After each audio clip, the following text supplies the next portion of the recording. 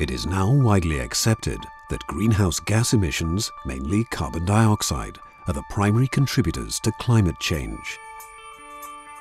CO2 emissions from the power sector already account for 40% of the energy sector's CO2 emissions, and the demand for power generation capacity is projected to almost double by 2030. Hence, the need to generate a significant amount of clean electricity has never been more urgent. Abu Dhabi is planning to play a leading role in developing large-scale, low-carbon energy solutions for power generation and answer the world need for power whilst reducing CO2 emissions. By combining existing proven technologies, it is now possible to develop an economically viable project in Abu Dhabi which simultaneously liberates much-needed gas from oil fields, enhances oil recovery, and delivers clean power to fuel the country's continued growth. With the support of the government of Abu Dhabi and its progressive approach to alternative energy, Abu Dhabi Future Energy Company, Masdar and Hydrogen Energy are proposing to build the world's first hydrogen-fueled power plant. Given the project's gas and oil benefits, the project is of significant value and the cost of electricity will be equivalent to that of a conventional power plant. Natural gas will be piped to the plant through a pipeline and will then be cleaned to remove substances such as sulfur.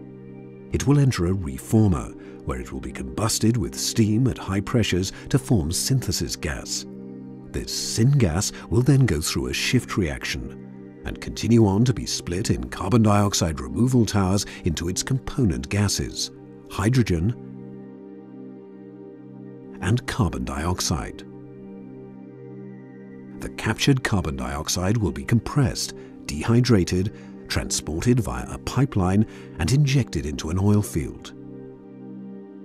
The CO2 will replace natural gas, which is currently being injected into the oil field to maintain pressure. The natural gas can then be used instead for domestic use or export. Deployed at scale, this technology would release lots of additional natural gas for Abu Dhabi, while meeting the growing power demand of the Emirates.